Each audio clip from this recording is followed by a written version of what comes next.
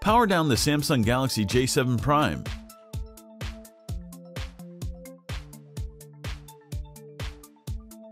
Eject the SIM card tray and SIM card and microSD card tray from the side of the Samsung phone.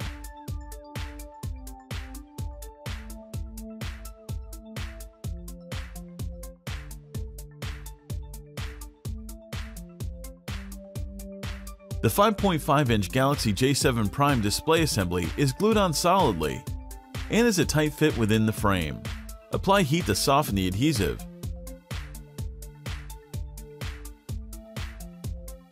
Use the precision knife to create enough space to insert a playing card.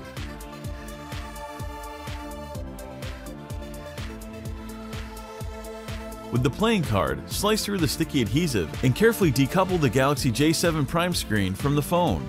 The display assembly is still connected to the Samsung phone, so don't try to remove it entirely just yet.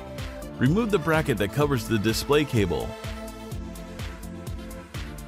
Detach the cable from the motherboard and free the Samsung Galaxy J7 Prime display assembly. Peel up the 3 pieces of black tape.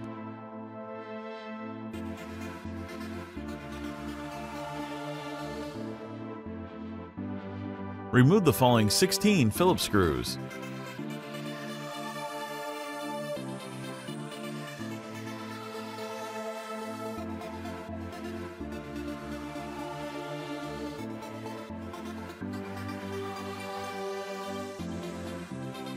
The Galaxy J7 Prime midframe is secured by snug, press-fit notches.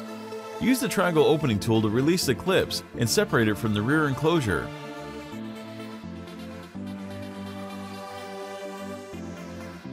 Pry the Galaxy J7 Prime loudspeaker up from the metal housing. The next 2 components extracted are ribbon cables that contain the volume button switches and power button switch. The Samsung Galaxy J7 Prime power and volume buttons are nuzzled securely in the rear case. Define conventional removal.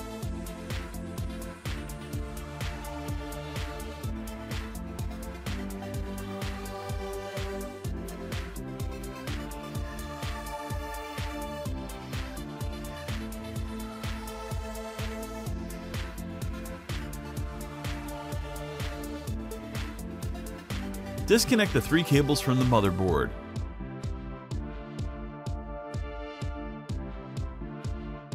Remove the following 2 Phillips screws. Carefully lift out the Galaxy J7 Prime motherboard.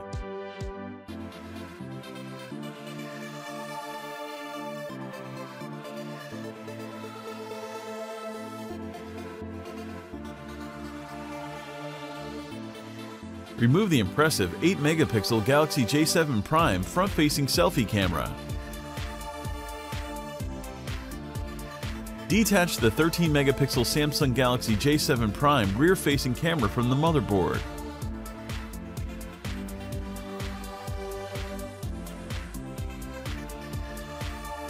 Tweeze out the spring contact connected Galaxy J7 Prime earpiece speaker. Remove the vibrator from the chassis. Pop out the capacitive sensor for the bottom recent button. Remove the Galaxy J7 Prime home button and fingerprint scanner from the midframe.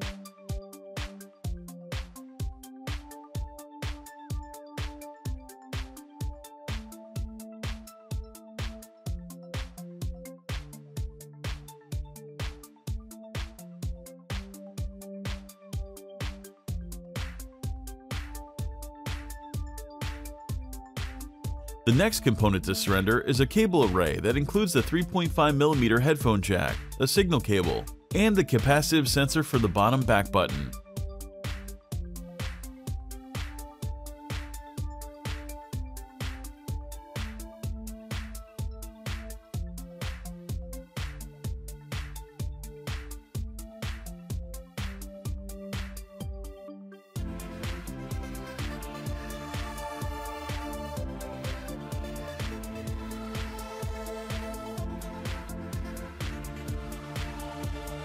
good amount of adhesive secures the 3,300 mAh Samsung Galaxy J7 Prime battery to the mid-frame. With help from the triangle opening tool, we free it from the adhesive.